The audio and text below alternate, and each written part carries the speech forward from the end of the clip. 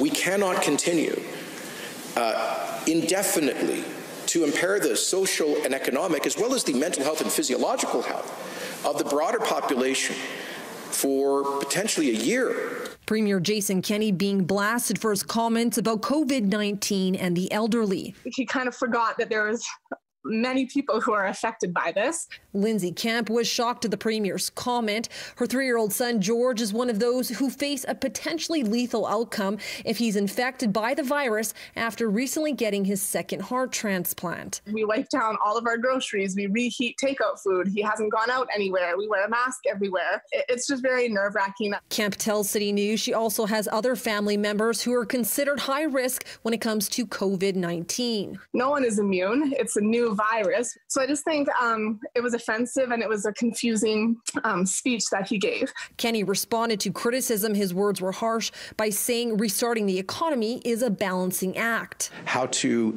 protect the vulnerable, but be mindful that every public health order that suspends an area of economic or social activity also has negative consequences. The Premier also restating the coronavirus is more of a concern for the elderly population. COVID-19 has affected the health of some young people, but a tiny number. Kemp says that thinking is dangerous as the virus has impacted people of all ages. We have to be very careful about how we word how serious COVID is, because it affects more of the population than I think our Premier led to believe. From Edmonton, Cheryl Tasascu, City News.